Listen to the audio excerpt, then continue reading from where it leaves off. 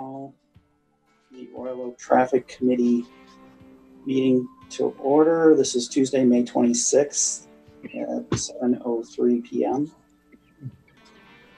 The first thing I want to do is a roll call. And the way I'd like to try this is simply, I'm going to call your name and you're going to unmute yourself. Or do we have to unmute people, Holly? They should be able to unmute themselves. Okay. And just say aye and kind of put your hand in front of the screen so I can kind of familiarize myself with this process here. I'll start with Bella or Alice. Are you here? Here. Great, thanks. Tom Allen? Here. Great, thanks, Tom. Brian Cusell? Hello. Hi, Brian. And you're the ROPD representative, I assume? Correct. Great. Thanks, Brian. You got Andrew Kowalkowski? Here. Great, thanks, Andrew. Mark Steiner? Here. Amanda Morris Smith? Present. Hi. Hi, Amanda. Someone's camera's not working. Steve Burnell?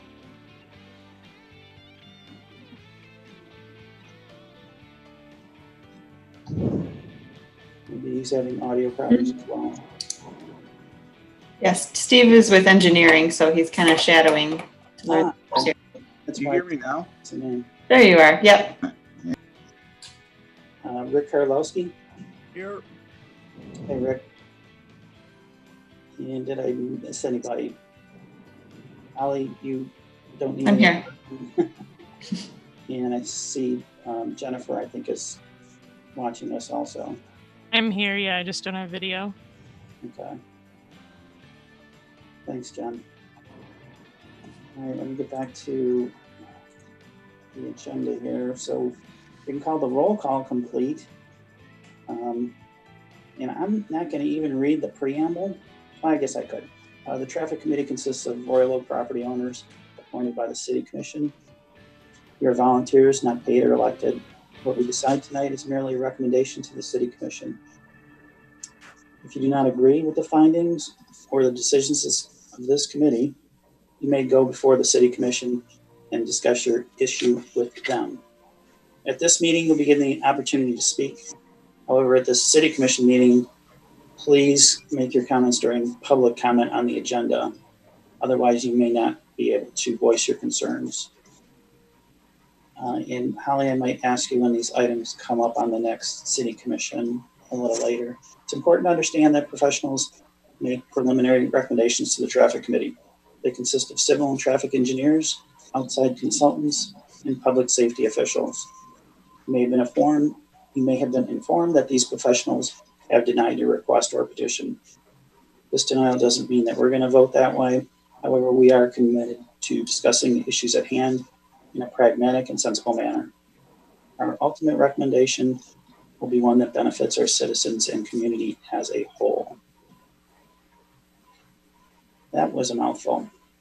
On to item 3 on the agenda that I'm looking at, which is the meeting minutes from January 28th, 2020, which was some time ago, but they were distributed, and looking for a motion to approve the minutes from January 28th. So move. Who did that? Tom did that? Okay, great. Do we have a second? I'll second. Okay, that was Rick. You guys gotta go kind of faster. Kind of wave at the screen when you do stuff. All right, we have a motion and second. Any discussion on the meeting minutes? Hearing none, I'll call for a vote. All those in favor say aye. Aye. Aye. Those opposed? Great, we've got the meeting minutes passed. This is where we would have public comment. From what I understand, those the comments were notified and opportunity given, and there were no calls in. Is that strictly what we have to announce right now, or is there any further That's it. Okay. So being no public comment was received, we'll move on to rescheduled items, which are none. And the next thing I'm showing is probably on your Holly, it's 5A, but I've got it as 6A, request to install a stop sign on East Bloomfield Avenue at Ardmore. I'll let you take it, Holly. Thanks. And just before we get into the meat of the agenda, the next commission meeting that these will be on June 22nd. Great, thank you. Item 6A was a request received from Gail Burkholder. She resides on East Bloomfield, asking to install a stop sign on East Bloomfield at Ardmore Avenue. There is a crosswalk for Oak Ridge Elementary at this location, and she says that drivers are speeding without awareness of children and the safety guards. So reviewing this, East Bloomfield and Ardmore are both 27-foot wide local roads. Both consist of concrete pavement with integral curb and gutter. Ardmore intersects East Bloomfield as a T intersection with one existing stop sign for northbound Ardmore traffic. There is a painted crosswalk on East Bloomfield Avenue that aligns with the western side of Ardmore. And there are school pedestrian crossing signs located at the crosswalk location, and also the appropriate warning signs about 250 to 300 feet to the east, to the west, and also the south. 3-year accident reports show that there are no reported crashes at or near the intersection.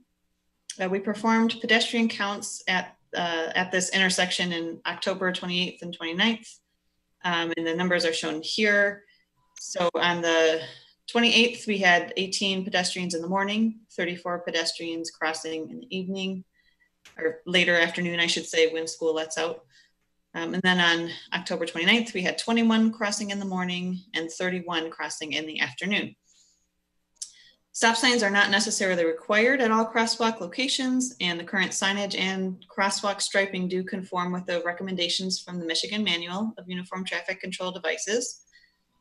We requested traffic measurements from the TIA and determined that the 85th percentile speed at that intersection is 27 miles per hour. And there were 390 vehicles per day on East Bloomfield. So the 85th percentile speed is within the acceptable range for a 25 mile per hour street. And the volume of traffic is at the low end for a residential street, being in the 0 to 600 cars per day range. City typically installs additional regulatory signs at school crosswalks. Based on the pedestrian data, this crosswalk is being used by the students, and installing a stop sign at this location would be consistent with past city practice and would be appropriate in accordance with the Michigan Manual. We do concur with Michigan Manual that the purpose of regulatory signs is to promote safe traffic and pedestrian movements and actions. We also concur with the national studies that indicate inappropriately placed stop signs do not necessarily lessen speeding and can even result in higher speeds. We have found, though, that there is one warrant for installing a stop sign at this location, and that is because it's located near a school. And for that reason, we are recommending to install 2 stop signs on East Bloomfield Avenue at Ardmore. Estimated cost of $360. Great, thank you, Holly. Quick question for me, I guess when you say install 2 stop signs, where are those exactly going to be located? Do they face in opposite directions from one another? Yeah. So they'll be for eastbound Bloomfield and then westbound Bloomfield at Ardmore. Okay. So 3-way stop. Okay. You said a 3-way stop, or? Right, because right now there's one stop sign for Ardmore when it tees into Bloomfield. Okay. And then traffic just can flow through the intersection on Bloomfield unrestricted. So now I understand this. This adds two signs to an existing sign, so that the T intersection now has stop signs in every direction. Right. Thank you. Mm-hmm. That's my question. Does anybody else have any questions or a motion? This is Amanda, and I'll move to adopt the staff recommendation. We have a motion to adopt staff. Is there support? Second. Support. We have support by Belen. Is there any further discussion or questions? Seeing none, I'll call for the vote. All those in favor say aye. Aye. Aye. Aye. Any opposed? Hearing none, the motion passes. That went real smooth. We're on to item 5B, request to install no through traffic signs on South Wilson Avenue at 10 Mile Road. Yes, this one we received a request from two different people who reside on South William, from Patricia Reynes and David Leone, to install no through traffic signs on South Wilson Avenue at 10 Mile Road. Patricia stated that traffic on her street has become extremely heavy since the road diet on Campbell Road was installed. And during rush hour, cars are speeding down their street to avoid Campbell Road. And she's concerned for the safety of her child and her pet. And then Mr. Leone also provided similar concerns in his request that traffic has increased, especially during the evening rush hour, due to the road diet on Campbell and also the I-75 construction. He's requesting the no through traffic signs at this location and at all the north-south streets at 10 Mile between Campbell Road and the west I-696 ramp. So reviewing this, South Wilson is a 27-foot wide concrete local road with inner row curb and gutter. 10 Mile Road is a major road that's under the jurisdiction of Oakland County, and the road consists of composite pavement with concrete curb and gutter, and it is a one-way westbound road with 2 lanes of travel. The 3-year accident report from 2016 to 2018 showed no recorded crashes on South Wilson Avenue from 10 Mile up to Lincoln. And we did get traffic measurements at 2 locations on Wilson. First was between 10 Mile and Hudson, and there the 85th percentile speed was 26 miles per hour, and there were 350 vehicles per day measured. And then between Hudson and Lincoln, the same 85th percentile speed of 26 miles per hour, and a lower vehicles per day of 179. And so the 85th percentile speed is within the acceptable range for a 25 mile per hour street. And the volume of traffic is at the low end for a residential street. Again, that's about 0 to 600 vehicles per day. We did note that there is a higher intensity of traffic volume during the morning and afternoon peak hours, but not unreasonable for a local street. We had 23 per hour maximum in the morning and 62 vehicles per hour maximum in the afternoon peak hour. And I provided a table here just as a reminder of, what's reasonable for a local street in terms of volume per day and also volumes per hour if you wanted to break it down that way. And really just the commentary here is that the role of our road network is to allow the movement of goods, services, and people. A network made up of road corridors that perform different functions known as the road hierarchy with local streets, collector streets, and arterials and major roads. The function of each road corridor within this hierarchy is determined by the type of service that it provides. Most of Royal Oak's road network follows a grid system, which provides numerous paths for reaching destinations reasonably and efficiently, and no street in our city is intended solely for the use of the properties that abut it. No traffic signs, as we've talked in the past, do require considerable amount of police effort in order to enforce, and are generally not considered an effective deterrent to significant cut-through traffic. Based on the measurements we've taken, there really does not appear to be a volume or a speeding issue on this street, and so we do not recommend any changes for South Wilson. So your suggested recommendation? Suggested, so to deny the request then to install no through traffic signs. Great, thank you. Trying to share my screen. Does everybody see my screen okay? Yep. Okay, cool. Looking for comments, questions, or a motion on item, I guess we're calling this 6B. I move we accept the staff's recommendations. Tom Allen. We have a motion by Tom. Is there support? I'll support Rick Kurlowski. We have a motion by Tom and support by Rick. Is there any further discussion? Seeing none, I'll call for the vote. All those in favor say aye. Aye. Aye. Any opposed? Motion carries. Move on to 5C, request to install stop signs on Woodcrest Drive at Austin Avenue and on Maxwell Avenue at Austin Avenue. Yes. So we received a request from Laura Frega, who resides at the southeast corner of Woodcrest Drive and Austin Avenue, to install stop signs on Woodcrest Drive at Austin and also on Maxwell at Austin. She states that motorists are speeding on both streets, especially now that the roads have been repaved, and she's concerned for the safety of residents in the area. She noted that the other north-south streets in her neighborhood west of Woodcrest, including Hilldale, Lockwood, and Fernwood, all have stop signs in place at Austin Avenue.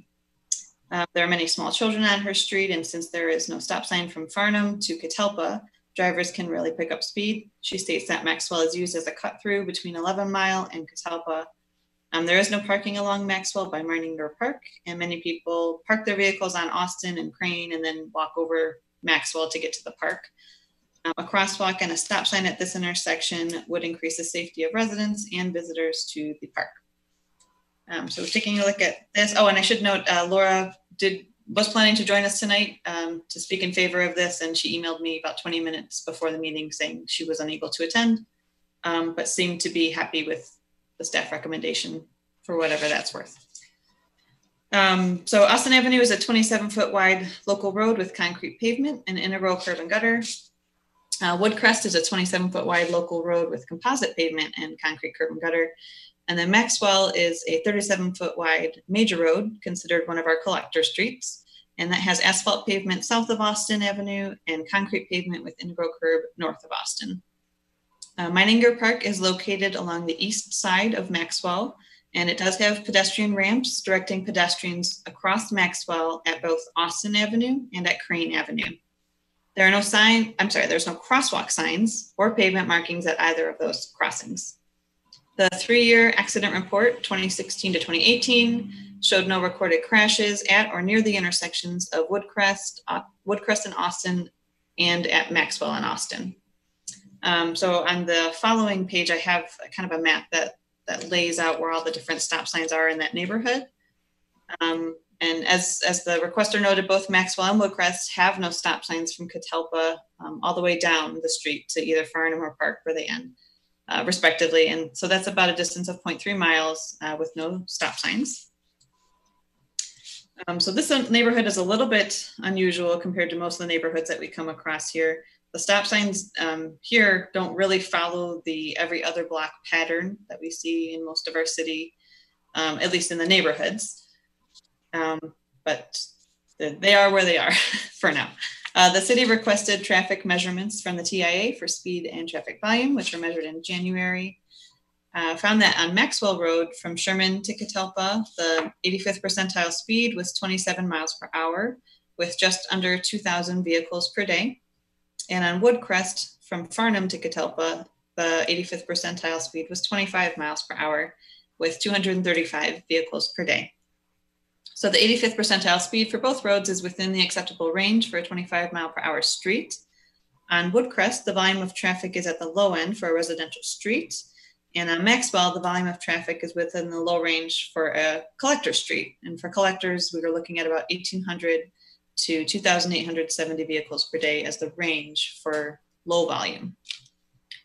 At the November 2019 Traffic Committee meeting, the City Commission approved the installation of crosswalk pavement markings on Maxwell Avenue at Farnham and at Maxwell and Sherman. So this is just south of Meininger Park. We had already discussed that as at the previous meeting that we held.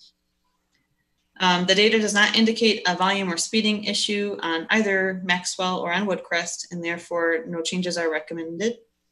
It is consistent, however, to have crosswalks and pedestrian crossing signage where pedestrians access our city parks. And so crosswalk striping and signage are recommended at the 2 intersections at Crane and at Austin, where they cross over Maxwell.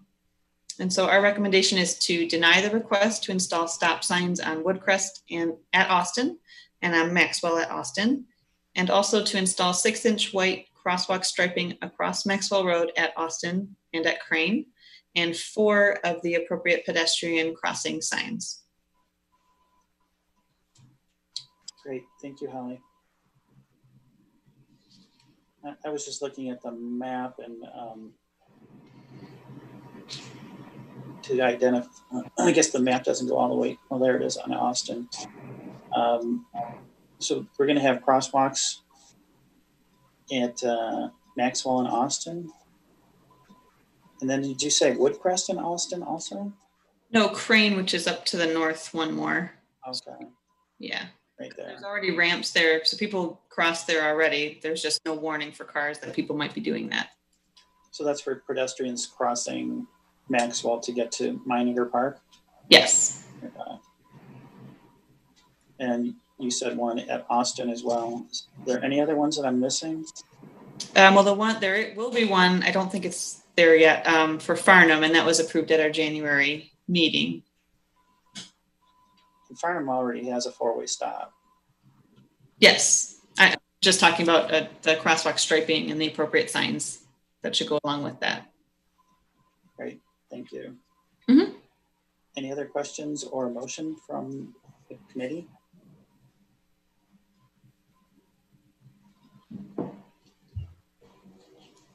I'll move to accept staff recommendation. We have a motion by Mr. Karlowski. Is there support? This is Mark Steiner. I'll second. We have a second by Mark. Any further comments or discussion on this item?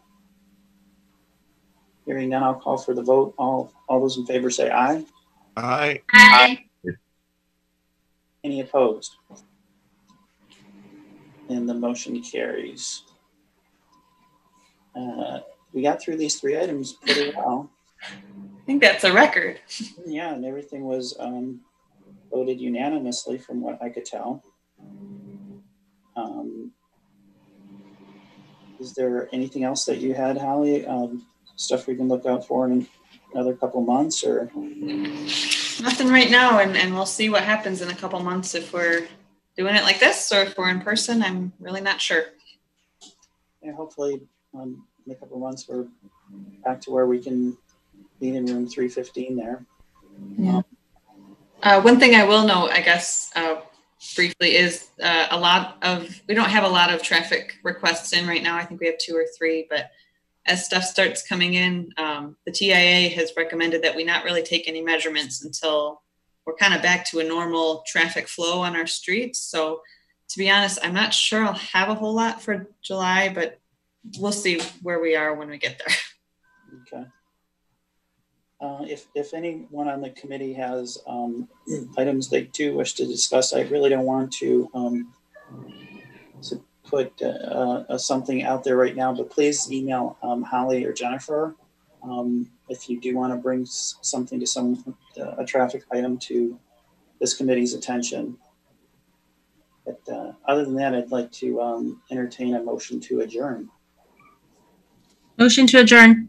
We have a motion to adjourn by Belong. Is there any support? Support, Tom. Tom supports. All those in favor say aye. Aye. Aye. Aye. Opposed. We are adjourned. Nice job, everybody. Thanks. Everyone stay safe and healthy. You as well. Stay safe. Thanks, everyone. Thanks all. Okay, we're closed.